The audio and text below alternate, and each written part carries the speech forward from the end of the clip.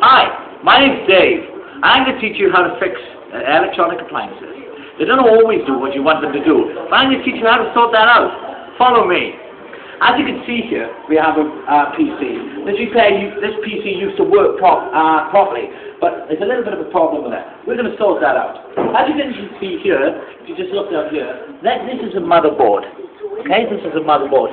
This is basically where all the processing goes on. A billion different decisions made in a millisecond. But we're going to sort that out. This is a stick.